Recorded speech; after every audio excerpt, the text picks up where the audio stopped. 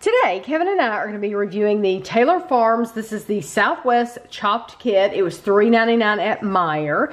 It has green cabbage, romaine lettuce, carrots, pepitas, green onion, tortilla strips, cilantro with creamy cilantro dressing. Cilantro? Yes, that's a new one. Fancy. Yeah, that's, we haven't had cilantro yet. Okay, so here's your packet. Your salad. Looks like slaw. It does. A lot of their salads look remind us a lot of coleslaw. So this has your pepitas and your tortilla strips, and the tortilla strips are two different colors, so that just adds to a festive, makes it festive looking. Okay, so here's your cilantro dressing, and it's thick, so that's good.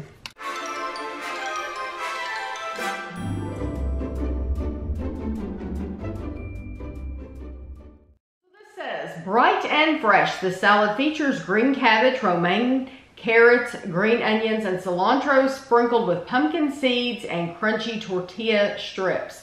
Toss with our creamy cilantro dressing for a delicious, nutrition-packed meal. It's the perfect choice for a soup and salad combo or as a main entree topped with creamy avocados or seasoned ground turkey.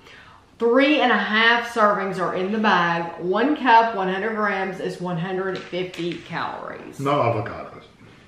The turkey sounds good. Oh, yeah. We don't like avocado, so we would not put it with avocado. But that is a suggestion if you like avocados.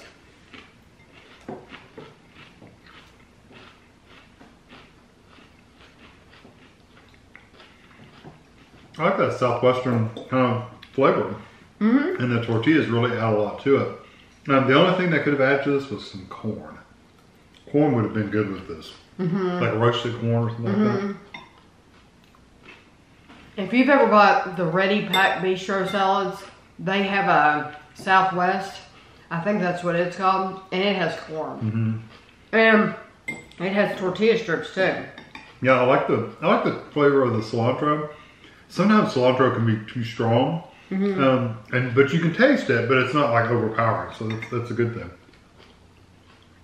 I like the flavor of the corn tortilla. Mm-hmm. It really adds a lot. It kind of helps replace the lacking corn. Mm-hmm. Now, if they put corn in there, it would have elevated the flavor. Mm-hmm. The corn chips add just a little bit of that corny kind of flavor. I'm thinking the dressing in theirs is it an orange It's dressing? An orange spicier dressing. Yeah. And this is good.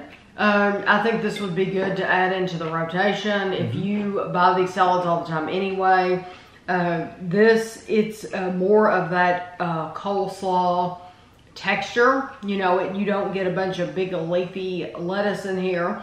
No, but I haven't got any really big hard pieces in this. No. So I do think this is good.